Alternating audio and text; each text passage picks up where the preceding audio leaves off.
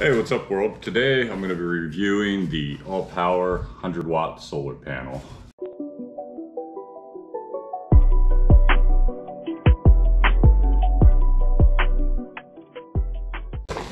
This solar panel is a little bit different than others. This one is foldable.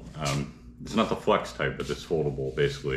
It's the only way I could carry 100 watt in a backpack, or the way I'm going to be using it on an e-bike backpacking tour. All right, let's see what comes in this box. All right, it comes with 4 clips, which those are definitely good for hanging it on.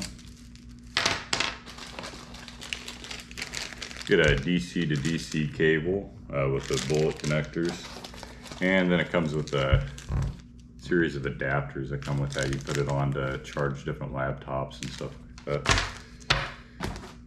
Comes with a little USB-A cable, and it looks like some car battery jumpers. This could be used to start your car in an emergency, but from what I've been reading on reviews, I wouldn't leave it on the battery constantly. The build-in charge controller doesn't actually manage that all that great. Let's get this box out of the way.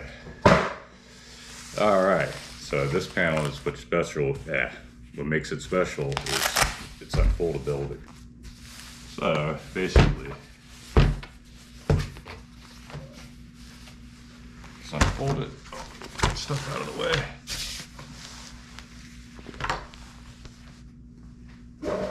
And there's the whole panel. So it does actually unfold into quite a big size. Then it has on it this little built-in controller. Has a spot for parallel connection where the little bullet connector goes in there. And then the front one, that'd be another 18 volt there. It's about really like 18 to 21 volt.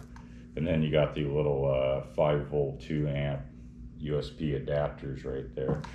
That's all fine and dandy, but I could imagine probably in some of my later times actually having to remove this to get a more pure connection off of it and handle the controller myself. But it is pretty cool for, I guess, like backpacking and stuff like that. You don't have to worry about carrying the extra charger on. Okay, go outside real quick and I'll show you what this looks like with it hanging.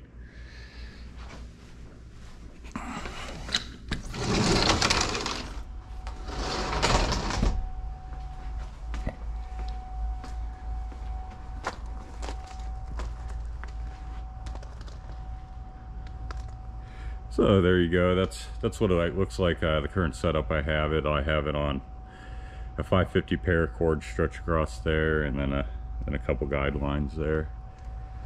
But yeah, it should work out pretty good. It weighs, without all the accessories and everything, weighs about 4.7 pounds. But yeah, if you want to get a hold of this panel, it is available through Amazon. You can get it in a link below.